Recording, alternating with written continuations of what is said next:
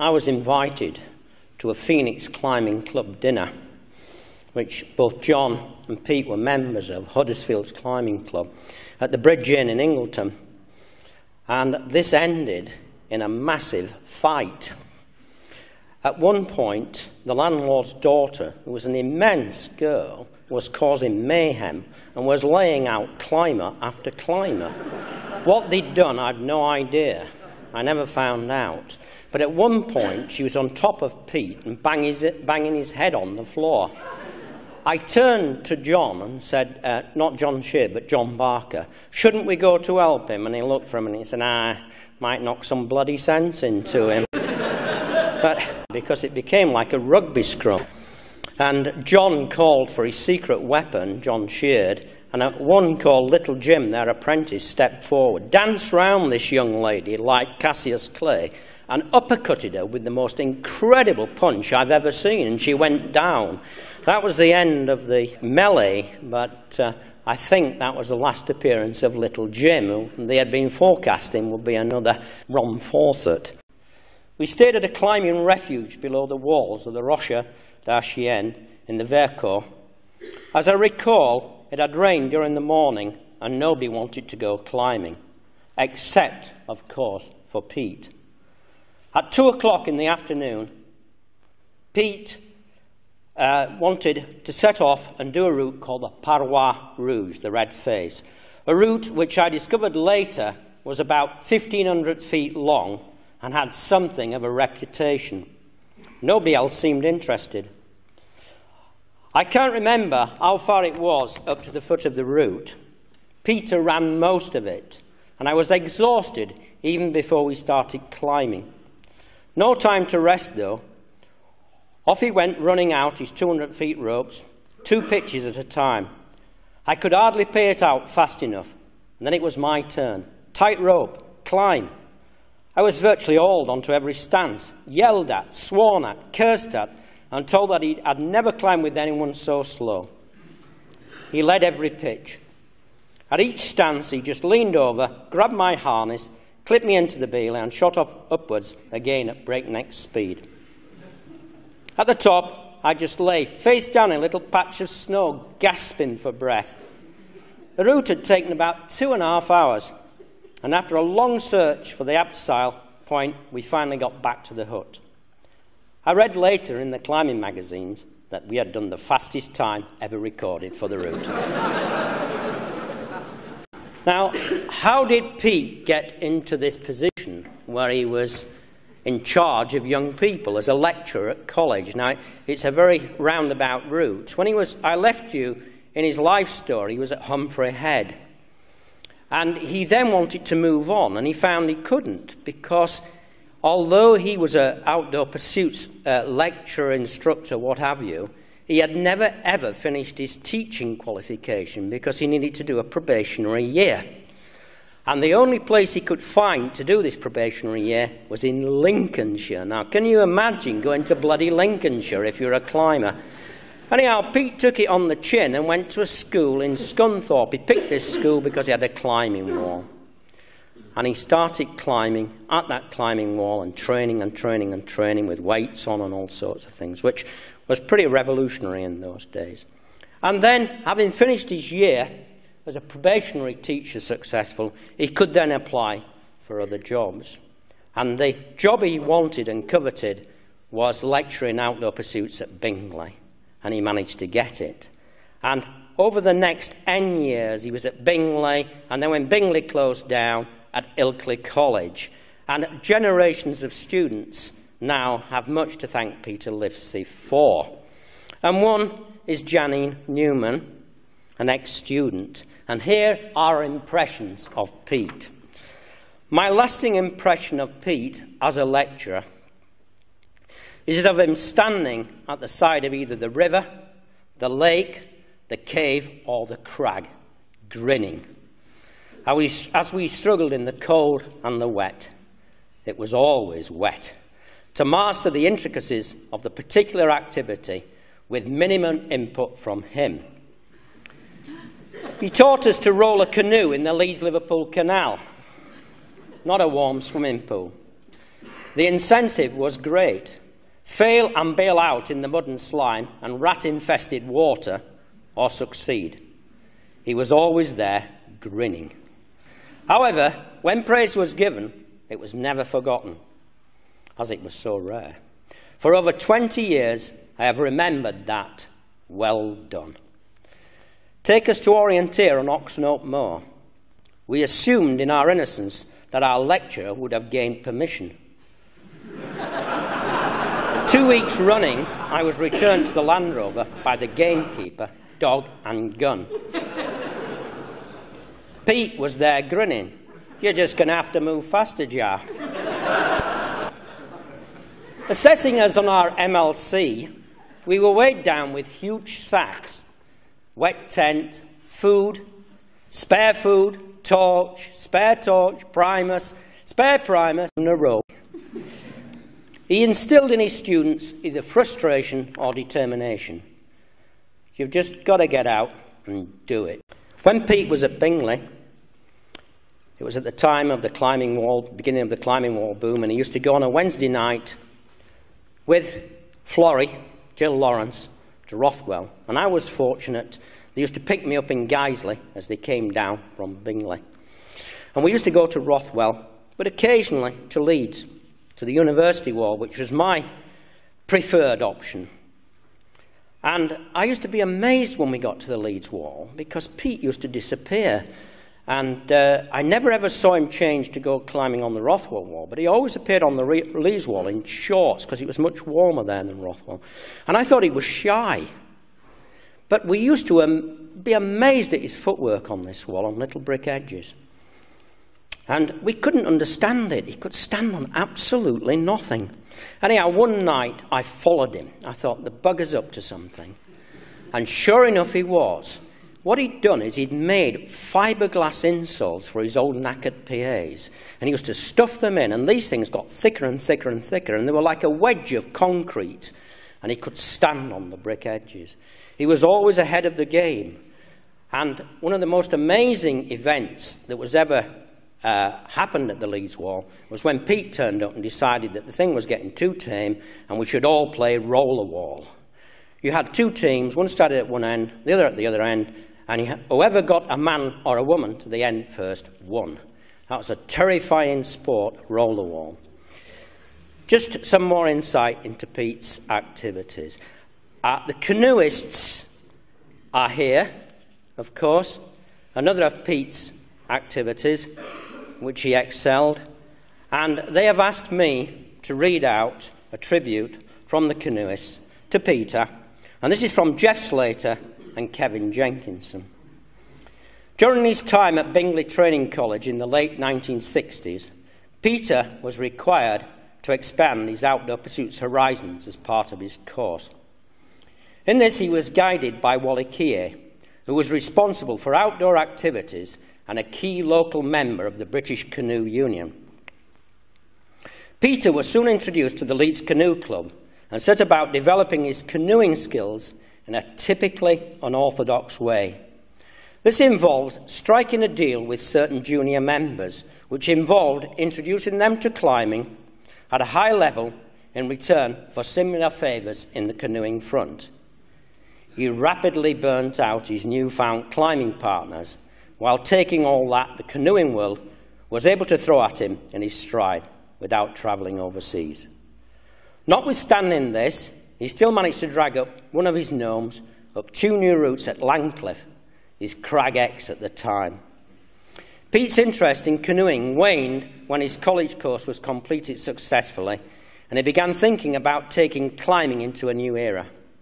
To our amazement, he turned up one weekend extolling the virtues of modern dance as an aid to climbing on the grounds that it improved his physical posture.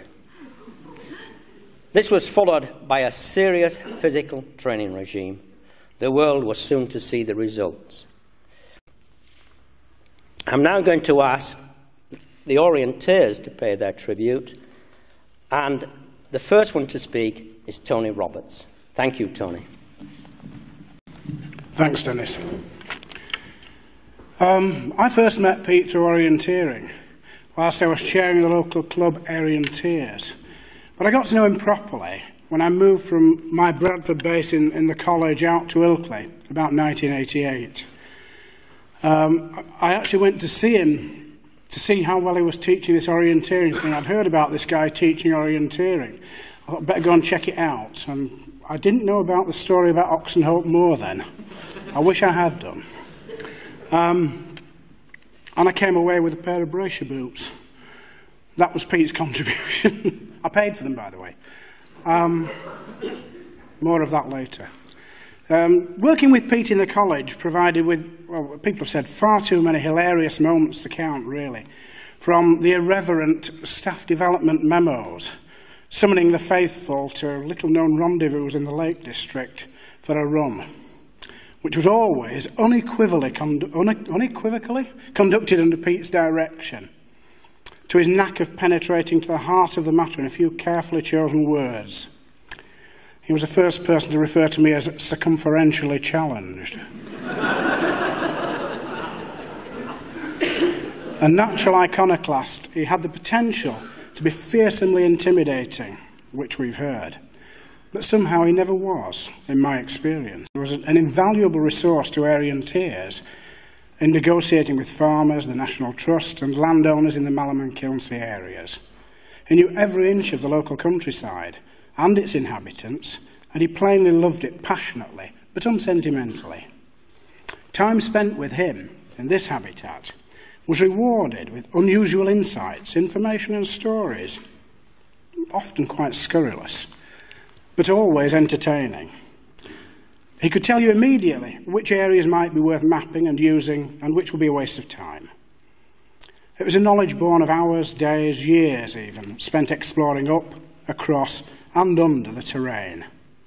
Organisers, planners and controllers of orienteering events all have much to thank him for. He wasn't really a naturally clubbable type. He was nonetheless always eager to contribute to the sport in the ways that suited him best. Anyone who's competed on the Yorkshire limestone dales terrain is bound to remember the dry stone walls and the inevitable stiles that somehow appeared on them on event days. Not uncommonly, they'd been carried up on Pete's wiry shoulders or ferried up by one of his farmer friends with a buggy and trailer in the days prior to the event. In fact, every one of the new improved wooden versions which appeared at the last Yorkshire Jan Kellstrom Trophy weekend was made by Pete and some assistants in his spare time at work. Having the authority which comes from a deep self-knowledge, Peter had the capacity and the ability for leadership in any field to which he chose to apply himself.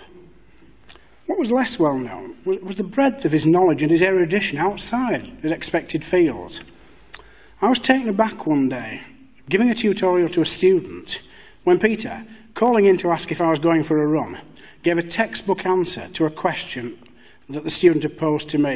The point of the story is that the subject was psychology, not leisure or outdoor pursuits, and the moral, to expect the unexpected from Peter. He was an inveterate tease, we've heard plenty of that, and he could get away with remarks and comments which others wouldn't even attempt. A typical manoeuvre. Peter would turn up for dinner in his favourite well-worn Eat British Beef t-shirt, well aware of our vegetarianism. Creating controversy was Peter's stock in trade, and he derived a good deal of harmless fun from it. One of Peter's more serious sides, his commitment to trade unionism, and his steadfast support of the union in the protracted dispute which blighted his and our last years as a lecturer. Now, it normally takes about 5 years to reach the top in orienteering. It's an experienced sport and it needs a lot of experience, and maybe 10 years to achieve any sort of consistency. Peter won a national event, the top events in orienteering, within 18 months of starting orienteering. He topped the rankings in his age class, M45, which was and still is one of the most competitive classes, within 2 years. He stayed at or near the top until his illness, including winning many national events. I think orienteering was a natural progression for him. It's already been said that he'd done as much as he could in rock climbing and other people were starting to overtake him. I think also that orienteering brought something extra for him. It, as well as taking him into terrain and to pleasant mountainous places, It had a challenge of independent route finding, and above all, it's straight competition, and I think that's something that Pete revelled in. He liked the head-to-head competition of the sport. There was no doubt that he chose his events, a little bit, I suspect, like he chose his rock routes, for terrain that he particularly felt he would do well at, and he could actually orienteer well on. And again, to quote him, he did try to avoid areas with Christmas trees and other weeds in, partly, I think, because he couldn't see too well where he was going. However, his wins on upland terrain in Britain, most notably in High Dam in Southern Lake District in 1991, were often by substantial margins, and he was respected by all the competitors in his age class. He did have off days, and one thing I liked about Pete, and maybe this came to him with age, was he never made excuses. It may well have been down, in fact, to his claim that he only ever used the compass 4 times a year. I can recall one occasion when he and I drove together to Mynydd Llangynidir, which is in South Wales, a limestone moor. Typically with Pete, this was down in the day and back in the afternoon. We both had late starts, and unfortunately a weather front came in from the west, and we both got caught in the mist and then a drizzle towards the end of the course. I finished about the same time as he did, and he'd not had a particularly good run. However, he took off his pebbly glasses, which were absolutely covered in mist, and he wiped them, grinned, regretted that he hadn't used the compass when I'd used the compass on every leg. I think he'd enjoyed the map too much, in fact, and just said, "Oh, well, better next time." I was rather glad on the 250-mile drive back that I was short-sighted, because I feared that he could see about as little out of his glasses on the road as he had on the course before. I do recall one occasion when he did excuse his performance, and this was a fell race, the Jack Blaw race in Ilkley, when we used to have needle matches, because although I'm 5 years younger than him, he was certainly at least at my running speed. But I managed somehow to beat him by 30 seconds, and he turned round to me at the end and claimed he'd been knocked over by a sheep at the beginning of the course. This led to the famous headline in the Orienteering magazine, "Rock star rammed by sheep." I think Pete and I, we didn't see each other all that often, but we were kindred spirits. We shared the same sort of philosophy of what orienteering is about. It's about route choice, and it's about running, and it's not about hide and seek and weeds and Christmas trees. It's about competitiveness, which both of us, I think, at the bottom somewhere had a considerable streak of. But we also shared a dry sense of humour, and his sense of humour was something that kept me going on wet days and miserable competitions. We made several joint forays to look at prospective orienteering areas in the Dales. He'd ring up and say, "How about a short run next Tuesday evening, Tony?" I think on reflection he was actually trying to test his fitness out against someone 5 years younger who he knew really ought to beat him. I can remember one occasion we went up Great Whernside to prospect that as an orienteering area. From Coniston, it was misty. It always was misty when I ran with him. I was up with him for about an hour, and in fact thought it wasn't too bad over the limestone. We got into the peat hags, and he left me inside about 500 metres. He stopped about 20 minutes, 30 minutes further on, turned round and gave me a minute to catch him up. "What do you think of the terrain then, Tony?" It took me about a minute to get my breath back. I couldn't see the terrain because I got too much sweat in my eyes, and anyway it was all misty, so the prospecting had been rather a wasted time. And Pete just sort of laughed at me. As Tony said, he disliked committees, he disliked organisation of a formal side, but he could be absolutely relied on to do things. And Tony's already said the amount of support that he gave to orienteering competitions. Any orienteering competition in the Dales during the 1990s had Pete Livesey behind it somewhere. And it even included going to the lengths of sheltering orienteers in his cafe, mapping, which I think he would admit I had to redo for him quite often, planning where he redid what I'd done quite often. And the great thing was that he always got on with people, and he managed to make things work. I'd like to finish just by posing you the question which I had a bit of a trouble with, and that was what to wear today. Pete, as you know, preferred the informal. Sartorially, I think he was the least elegant Orienteer I've ever known. Now, my compromise today was to turn out in something formal, but underneath this, I promise you, I have my oldest, smelliest and holiest Helly Hansen top on. And rather than drifting off to the Devonshire Arms afterwards, I intend to go for a run in Pete's memory. And I thought that in spirit up Crookrise Crag, where he and I did quite a lot of work a couple of years ago, I'll be knackered after an hour, but I know jolly well that he'll keep going. Thank you. Thank you very much.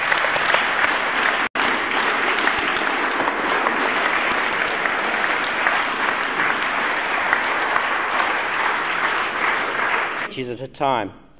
I could hardly pay it out fast enough, and then it was my turn. Tight rope, climb.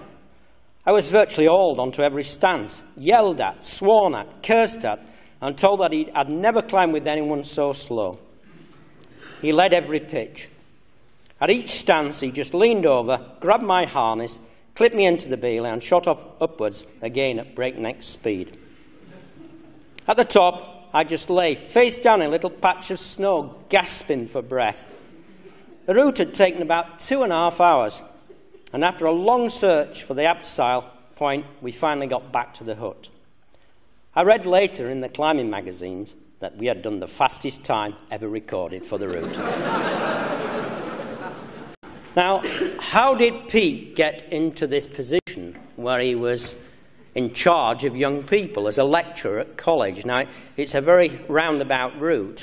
I left you in his life story, he was at Humphrey Head.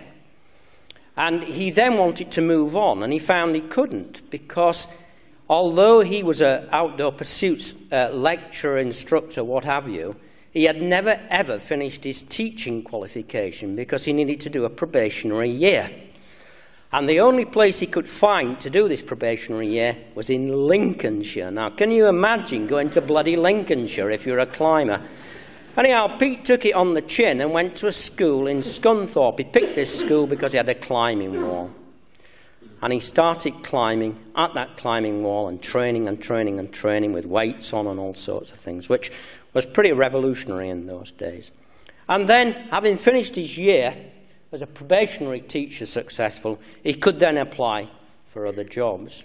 And the job he wanted and coveted was lecturing outdoor pursuits at Bingley, and he managed to get it. And over the next N years, he was at Bingley, and then when Bingley closed down, at Ilkley College. And generations of students now have much to thank Peter Livesey for. And one is Janine Newman, an ex-student. And here are impressions of Pete. My lasting impression of Pete as a lecturer is of him standing at the side of either the river, the lake, the cave, or the crag, grinning. As we struggled in the cold and the wet, it was always wet, to master the intricacies of the particular activity with minimum input from him. He taught us to roll a canoe in the Leeds-Liverpool Canal, not a warm swimming pool. The incentive was great. Fail and bail out in the mud and slime and rat-infested water. Well, where he was going. However, his wins on upland terrain in Britain, most notably in High Dam in Southern Lake District in 1991, were often by substantial margins, and he was respected by all the competitors in his age class. He did have off days, and one thing I liked about Pete, and maybe this came to him with age, was he never made excuses. It may well have been down, in fact, to his claim that he only ever used the compass 4 times a year. I can recall one occasion when he and I drove together to Mynydd Llangynnidir, which is in South Wales, a limestone moor. Typically with Pete, this was down in the day and back in the afternoon. We both had late starts, and unfortunately a weather front came in from the west, and we both got caught in the mist and then a drizzle towards the end of the course. I finished about the same time as he did, and he'd not had a particularly good run. However, he took off his pebbly glasses, which were absolutely covered in mist, and he wiped them, grinned, regretted that he hadn't used the compass when I'd used the compass on every leg. I think he'd enjoyed the map too much, in fact, and just said, "Oh, well, better next time." I was rather glad on the 250-mile drive back that I was short-sighted, because I feared that he could see about as little out of his glasses on the road as he had on the course before. I do recall one occasion when he did excuse his performance, and this was a fell race, the Jack Blaw race in Ilkley, when we used to have needle matches, because although I'm 5 years younger than him, he was certainly at least at my running speed. But I managed somehow to beat him by 30 seconds, and he turned round to me at the end and claimed he'd been knocked over by a sheep at the beginning of the course. This led to the famous headline in the Orienteering magazine, "Rock star rammed by sheep." I think Pete and I, we didn't see each other all that often, but we were kindred spirits. We shared the same sort of philosophy of what orienteering is about. It's about route choice, and it's about running, and it's not about hide and seek and weeds and Christmas trees. It's about competitiveness, which both of us, I think, at the bottom somewhere had a considerable streak of. But we also shared a dry sense of humour, and his sense of humour was something that kept me going on wet days and miserable competitions. We made several joint forays to look at prospective orienteering areas in the Dales. He'd ring up and say, "How about a short run next Tuesday evening, Tony?" I think on reflection he was actually trying to test his fitness out against someone 5 years younger who he knew really ought to beat him. I can remember one occasion we went up Great Whernside to prospect that as an orienteering area. To Rothwell, and I was fortunate. They used to pick me up in Guiseley as they came down from Bingley. And we used to go to Rothwell, but occasionally to Leeds, to the University Wall, which was my preferred option. And I used to be amazed when we got to the Leeds Wall, because Pete used to disappear. And I never ever saw him change to go climbing on the Rothwell Wall, but he always appeared on the Leeds Wall in shorts, because it was much warmer there than Rothwell. And I thought he was shy. But we used to be amazed at his footwork on this wall, on little brick edges. And we couldn't understand it. He could stand on absolutely nothing. Anyhow, one night I followed him. I thought, the bugger's up to something. And sure enough he was. What he'd done is he'd made fiberglass insoles for his old knackered PAs. And he used to stuff them in, and these things got thicker and thicker and thicker, and they were like a wedge of concrete. And he could stand on the brick edges. He was always ahead of the game. And one of the most amazing events that was ever happened at the Leeds Wall was when Pete turned up and decided that the thing was getting too tame and we should all play roller wall. You had two teams, one started at one end, the other at the other end, and whoever got a man or a woman to the end first won. That was a terrifying sport, roller wall. Just some more insight into Pete's activities. The Canoeists are here, of course, another of Pete's activities, which he excelled, and they have asked me to read out a tribute from the Canoeists to Peter, and this is from Jeff Slater and Kevin Jenkinson.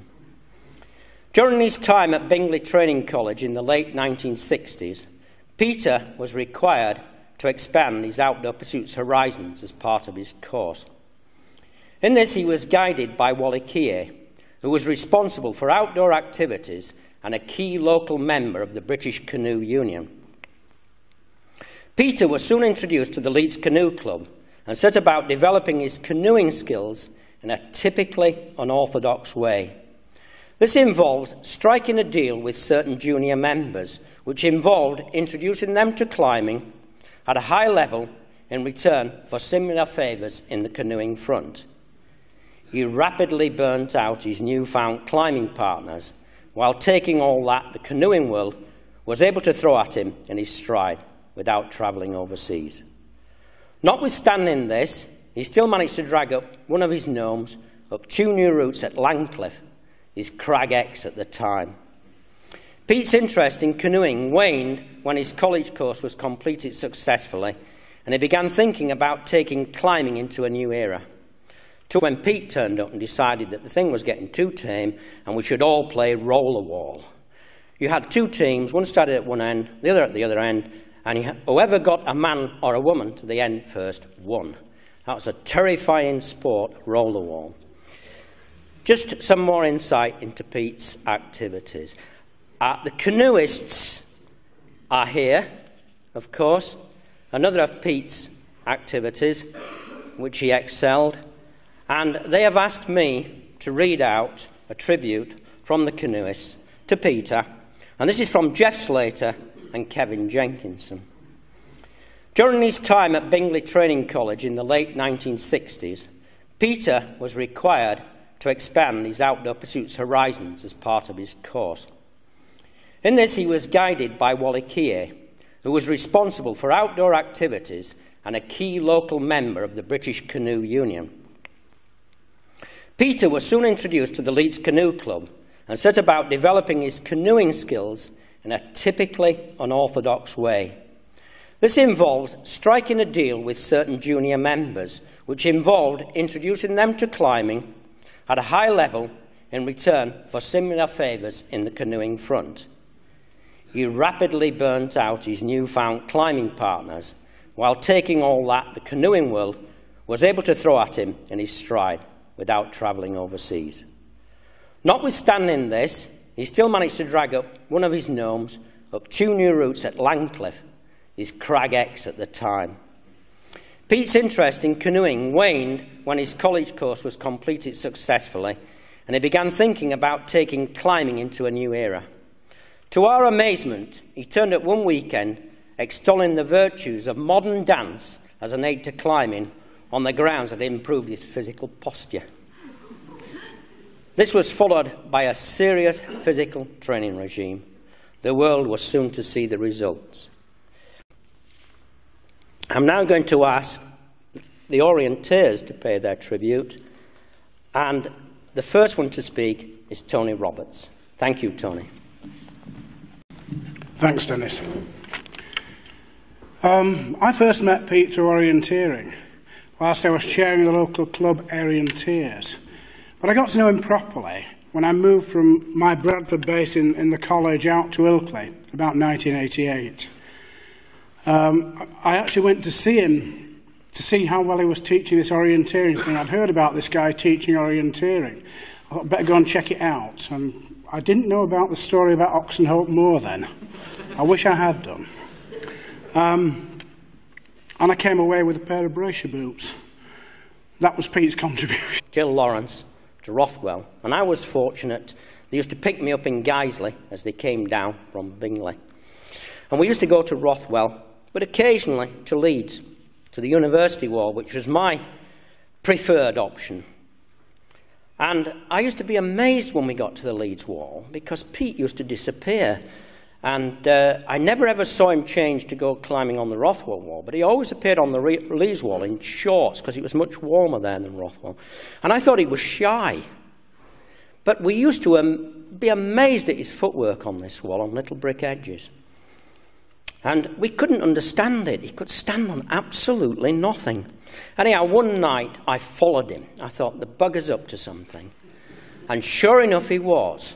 What he'd done is he'd made fiberglass insoles for his old knackered PAs. And he used to stuff them in, and these things got thicker and thicker and thicker, and they were like a wedge of concrete. And he could stand on the brick edges. He was always ahead of the game. And one of the most amazing events that was ever happened at the Leeds Wall was when Pete turned up and decided that the thing was getting too tame and we should all play roller wall. You had 2 teams, one started at one end, the other at the other end, and whoever got a man or a woman to the end first won. That was a terrifying sport, roller wall. Just some more insight into Pete's activities. The Canoeists are here, of course, another of Pete's activities, which he excelled, and they have asked me to read out a tribute from the Canoeists to Peter, and this is from Geoff Slater and Kevin Jenkinson. During his time at Bingley Training College in the late 1960s, Peter was required to expand his outdoor pursuits horizons as part of his course. In this, he was guided by Wally Keir, who was responsible for outdoor activities and a key local member of the British Canoe Union. Peter was soon introduced to the Leeds Canoe Club and set about developing his canoeing skills in a typically unorthodox way. This involved striking a deal with certain junior members, which involved introducing them to climbing at a high level in return for similar favours in the canoeing front. He rapidly burnt out his newfound climbing partners, while taking all that the canoeing world was able to throw at him in his stride without travelling overseas. Notwithstanding this, he still managed to drag up one of his gnomes up 2 new routes at Langcliffe, his Crag X at the time. Pete's interest in canoeing waned when his college course was completed successfully, and he began thinking about taking climbing into a new era.